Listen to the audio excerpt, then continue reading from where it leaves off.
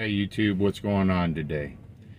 Today I'm going to do a video and it's going to discuss the difference in pay based off of fuel economy if you are going 60 miles an hour compared to if you go 70 miles an hour, and I'm going to back it all up with the math. Let's get into it.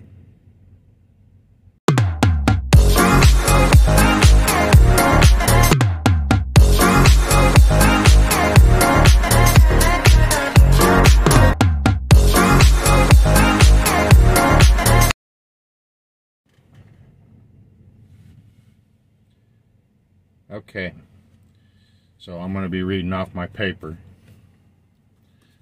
because I did all the math before I made the video. That way it doesn't get too long and we can just get through this as quick as possible. Okay, so I checked and the national fuel average right now is $4.80 per gallon.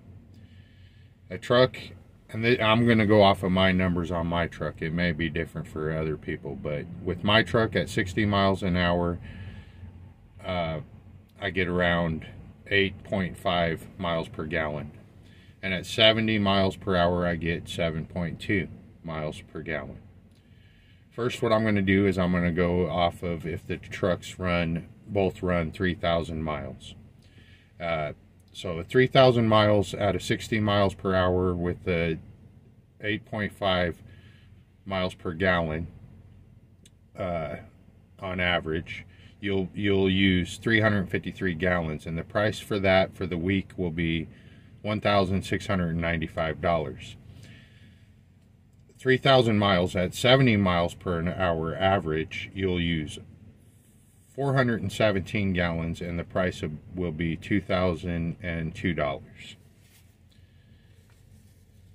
So with this being said, if both trucks do 3,000 miles, let's say, okay, let's tell you let's break it down even more. So if you go 60 miles per hour compared to 70 miles per hour, you will save $307 per week. A 60 mile an hour truck will say will only get 3,000 miles per week with potential of losing a 500 mile run. Now let's just make it easy and we'll say that all the miles for the week pay $2.50 a mile. So if you lose a 500 mile run because you're going 60 miles an hour compared to 70 miles an hour, then you're down $500 on the week. So you saved $307 in fuel, but you lost that extra 500 mile load, and so that means you lost the $1,500 for the extra load. I actually got into it where it breaks it down even further. So 60 miles an hour at 8.5 and 70 miles an hour at 7.2. So we're going to say that the 60 mile an hour truck did 3,000 miles and it burned 353 gallons. The cost is $16.95. Now the 70 mile an hour truck did an extra 500 miles because you had more time to do that extra 500 miles. Now that's not always the case. Sometimes they give you more time than you need, and if that's the case, then yes, slow down, go slower, because what's the point of wasting all the fuel if you got plenty of extra time to get the load done? But I'm getting off track, so let's do this. 70 miles per hour on 3,500 miles, because you got that extra 500 mile run in, you're going to burn 486 gallons, and the price is going to be $2,333 for the week, compared to the 3,000 miles on the other one, which was $16.95 for the week.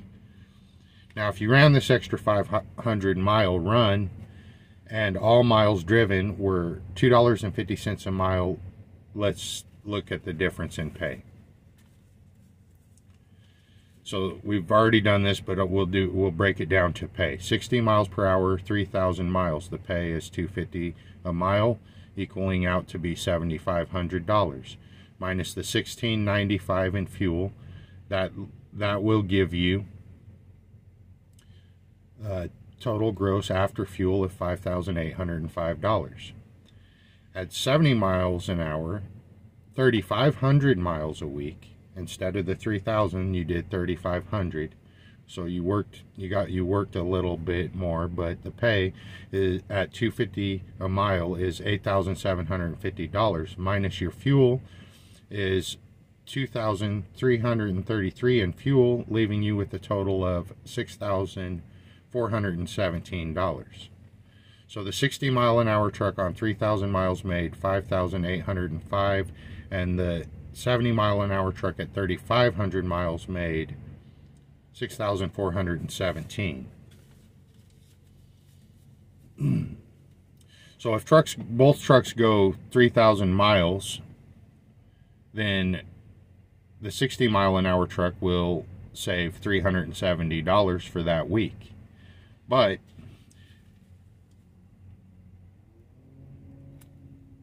if the 70 mile an hour truck does 7.2 miles to the gallon, does the extra 500 miles, the truck will actually gross an extra $612 on this week, even after paying for the extra fuel.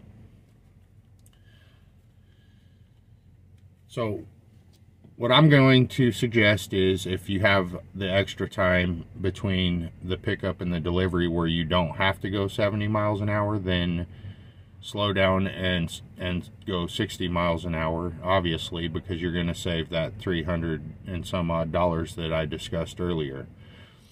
But if you're able to run hard and get that extra 500 mile load in at the end of the week, you're actually going to make more money running your truck at 70 miles an hour rather than going 60 miles an hour.